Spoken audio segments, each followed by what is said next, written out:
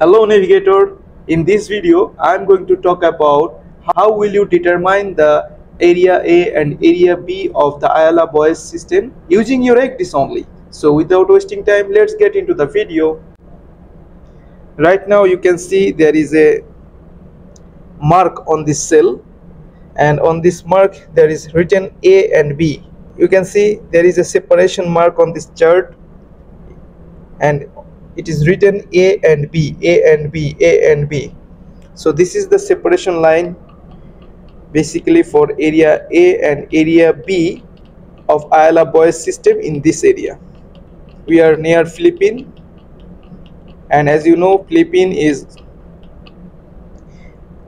Philippines falls under IALA Buoyage system B, or you can say Philippines follows the IALA Buoyage system B, and near to this Philippines there is Malaysia, and they follow IALA Buoyage system A. So this is what is their separation line. So from here, from this side IALA Buoyage system A, and this side IALA Buoyage system B. So this is the separation line from where the buoyage system on the chart changes. Okay, so once again you can even verify by clicking on the chart, like the cursor pickup and navigation system of marks. Then you can see IALA B. Okay, this is I am using the GRC ECDIS GRC 9201. So here you can see this is how it is marked, and the whole area is marked as well. Total area coverage of this IALA Buoyage system B is this one. Okay, so this is how I can check from cursor pickup navigational system of marks. Okay, so that's it.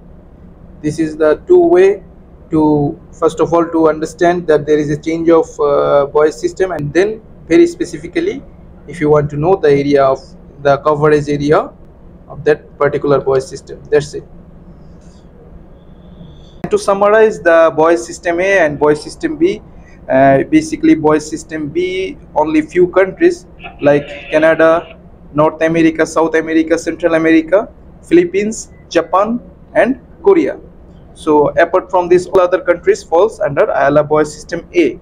And this is the publication for IALA Maritime Buoyage system NP 735.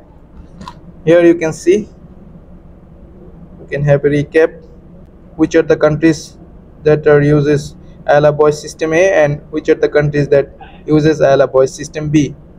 So only here B and this part, including the Canada, North America, Central America and South America, and apart from this area only little bit where Japan, Korea and Philippines, they follows IALA Buoyage system B.